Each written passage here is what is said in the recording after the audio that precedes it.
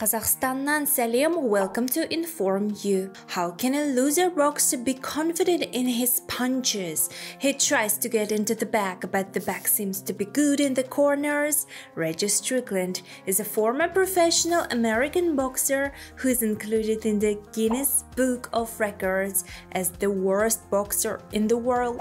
However, the American made good money and does not consider himself a failure. Such guys made fights with interest that people bought tickets in the thousands, and in many countries of the world he was mega cool. Despite such a long series of defeats, Reggie managed to run the track record of 14 undefeated boxers against him by writing the number 1 in their column. The greatest boxers in the world have dozens of victories and only a few defeats on their records. Some even do without them. However, the American Reggie Strickland gained worldwide fame thanks to an insane number of defeats. But at the same time, he definitely knew how to box. Reggie has the most losses in boxing history. He fought 363 fights and suffered 276 defeats. One has only to marvel at his tenacity and willpower. Naseem Hamed retired from boxing after just one defeat, while Lennox Lewis retired after a controversial win. As it may, Reggie continues to cause controversy and is very interesting to the American public. Americans love such original heroes. His fights were shown by the famous American channels HBO and ESPN. At the age of 18, the American turned already professional. Before that, according to his own statements, Reggie had 90 fights at the amateur level, in which he scored 72 victories. No one has been able to verify this information, so we can only take Strickland's word for it.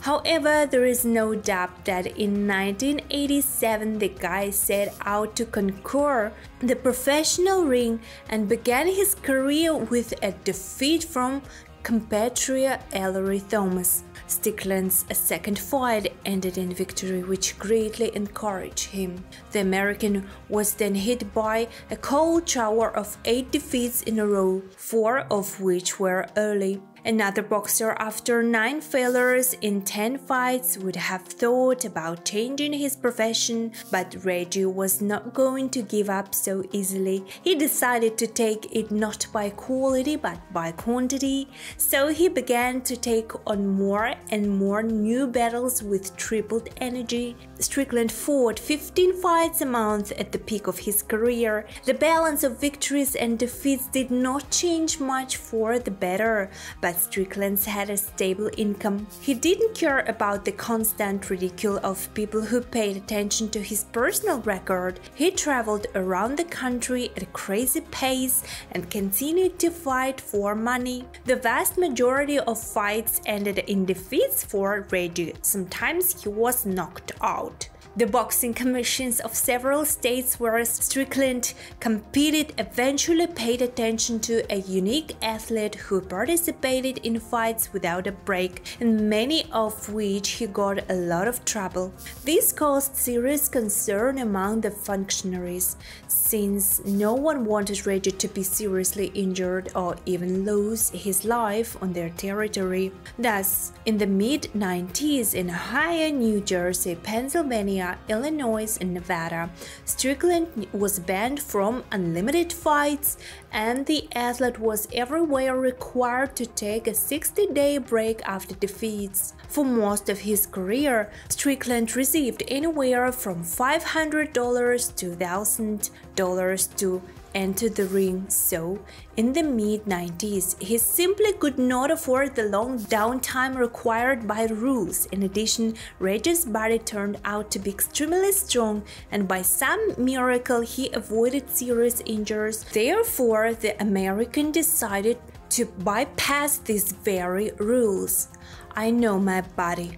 I know what it can handle.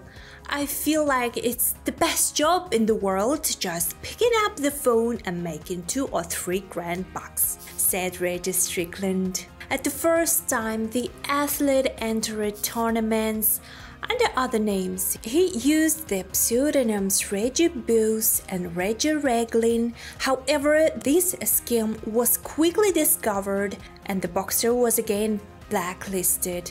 But Strickland did not lose heart. He was able to find a common language with the Indiana State Boxing Commission, where local functionaries agreed to provide him with a sufficient number of fights despite the risk of death. In 2000, the boxer even managed to become the state champion in 2 weight categories at once, light heavyweight and second middleweight. By that time he had 50 victories and more than 200 defeats. Among the boxers Strickland has worked with is former world welterweight and junior middleweight champion Ricardo Mayorga. However, according to Reggie, the cooperation did not work out. It was very easy to hit him, so I was quickly sent home, the American recalled. At the beginning of the 2000s, Strickland became widely known in the United States. Fans gave the boxer the pseudonym Professional Loser, and entire communities of fans of the unusual athlete began to appear online. Despite the horrific statistics, Strickland faced several famous boxers in the ring. He has fights with Lonnie Smith, Charles Brewer, Tavares Cloud, Randall Bale and Corey Spinks, who have won the titles of world champions in different versions. He also met with Hugo Pineda, Paul Frank, Reggie Green and Robin Williams, who were later contenders for championship titles. In addition, the American claims that in many fights he was openly condemned. I don't consider myself a failure. I have fought in almost every state in the US and several other countries, earned tens of thousands of dollars and suffered almost no injuries. Everyone who has been in the ring with me knows that I can fight, said Reggie Strickland. Strickland came to professional boxing after his older brother Jerry, who also performed in the ring, to put it mildly, without much success. Reggie's relative has 13 victories and 122 defeats. Also in the ring was Strickland's first wife, who also wowed fans with an abysmal personal record of 2-28. One of the Reggie's nephews does not have a single victory in 28 professional fights. Strickland not only had an eventful professional career but also a rich personal life. Now the American is married for the 3rd time and he has a total of 10 children from different women. Oldest child is 34 years old, the youngest is 5 years old. With so many heirs, the boxer simply had no right to give up after finishing his career. Reggie did not make an impressive fortune during his career, so he had to look for work. The boxer managed to work as a roofer, painter, shoe salesman and waiter. Although Strickland did not become a millionaire and did not achieve anything outstanding, he was able to go down in history. At the very least, his story will be retold for decades to come.